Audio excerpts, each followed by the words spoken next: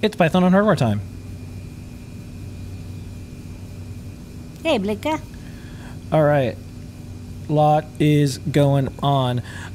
Newsletter, Adafruit Daily. We ship these out. If you haven't subscribed, please do. We're trying to get to 10,000 subscribers. I think it'll be the first and only Python on hardware newsletter with 10,000 subscribers. So this week it's free. Yeah, it's free. No ads, no anything. Don't share your email address. All those things. I'll get to that in a minute. Latest update to Raspberry Pi OS. If you've been waiting, it's here. Download it. There's a bunch of things that make your Raspberry Pi experience better. The 2023 official Raspberry Pi handbook is out. You can download it as a PDF. You can also purchase it if you want to support the Raspberry Pi folks. The weekly CircuitPython community help desk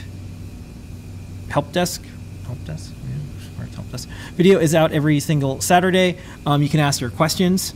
Check it out. If you're looking for kind of like open office hours, I guess that's the thing. Like anything that you're looking to do with CircuitPython and you want to have someone help you out with the code. A lot of folks, they do projects and then they deploy them later. The person who did the Burning Man project with CircuitPython, they were able to get all the help they needed and then went off and you don't have connectivity and everything. So a lot of people have experiences not only just sharing code tips, but things like, oh, here's good best practices for putting a heat shrink on wires, or just a lot of things. Like this is more than Stuff just to watch out for, more than just code. How to keep dust out of your project. So it's monthly, and you can check out more information on the blog. PyCon UK is coming up. It's Friday the 16th to Sunday the 18th. If there's anything there that we see, we'll do a post. There's usually some interesting stuff at these events. Microdot, a lightweight web server API for Python and MicroPython. And then we go into the projects and more. We had a little bit of news with like how companies are dealing with the chip shortage. We just did our chip shortage video. And then some of the streams. Deep dive this week with Tim, CircuitPython Parsec with JP. The CircuitPython show last week was Radomir. This week coming up is Thea Flowers. So if you're interested in really cool synthesizers and Eurorack stuff, Winter Bloom. Everyone loves that. Going to be a cool interview. And then project of the week this week is Minesweeper. It's a game on the Pi Portal Titano with CircuitPython. Fun. So yeah, if you want to check that out, that's there. And then just tons and tons of project news around the web. You can see all the things that people are doing with CircuitPython, with MicroPython, with keyboards. Some of the things, Ann is the editor of the newsletter, definitely dialed into what's going on at NASA because Ann's down in Florida. Kind of interesting. You probably saw this. NASA selects the Sci-Fi RISC-V chip. Yeah, it's just for their kind of cool. ecosystem for future space missions. Yeah, which makes sense. They're probably like it makes sense that they probably want an open core in some way so they can do different things.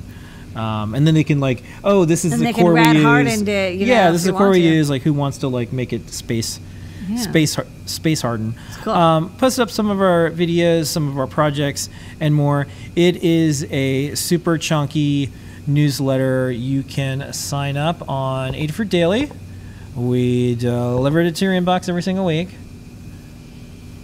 It's spam-free, ad-free. We don't share your email address. However, this is the tip I'm going to tell everybody because I'm corresponding with someone right now.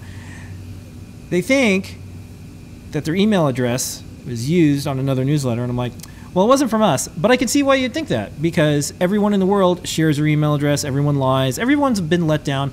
All there is suffering online. A lot of it's Twitter, but there's other parts online where people suffer. But everyone's been lied to and let down, so I completely get it. We never take it personal. But one of the things I suggest is if you're using, I think pretty much, unfortunately it's kind of monopoly with how mail works, but if you're using something like Gmail or something that's based on Gmail, you can always construct an email address. So a lot of people do that. They'll put their name plus like Adafruit and then, at gmail.com. And that's a good way for you to track because we don't share your email address. And and I would also say like put a little like code and date and everything like that. Because if there was ever a data leak, we would want to know that too. Or for anyone yoinked email addresses, we would want to hear about that. But that's a little tip that you could do because I want to make sure everyone knows we don't do that. you have to try really, really hard to get us to send an email. We only do it for orders and stuff like that. That's why we have a separate site, adafruitdaily.com. And that is this week's Python on Hardware.